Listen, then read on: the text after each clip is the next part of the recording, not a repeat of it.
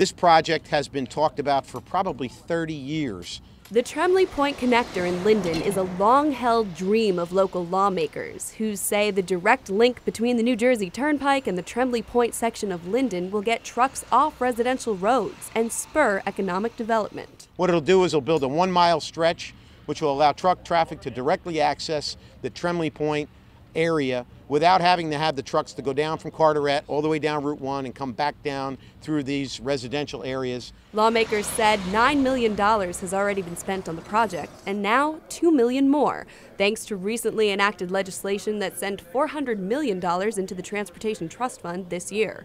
The additional $2 million will go toward completing preliminary engineering studies.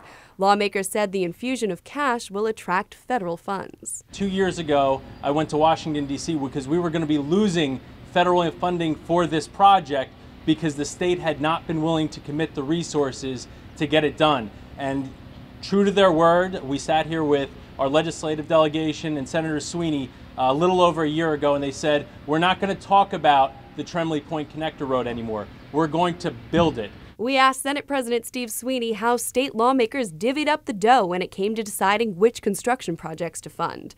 Residents in the southern part of the state, Sweeney's home turf, are sounding off about the lack of funded projects in the region, a total of 4 in Atlantic, Cape May, Cumberland, and Southern Ocean counties. Look, I can't, because I live in South Jersey, say all the projects have to be in South Jersey. There's priorities throughout the state.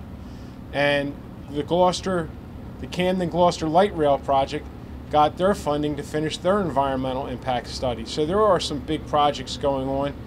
And I would remind my friends that the Route 42-295 project that's over $1 billion has been under construction. So you need to move the money around the state. Of the $400 million allocated to the TTF, $140 million will go to New Jersey Transit for tech and safety improvements.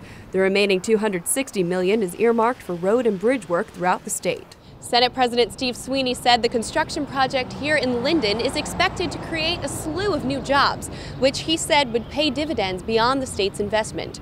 The state is slated to put some $2 billion into the TTF on average every year for the next 8 years. In Linden, I'm Erin Delmore, NJTV News.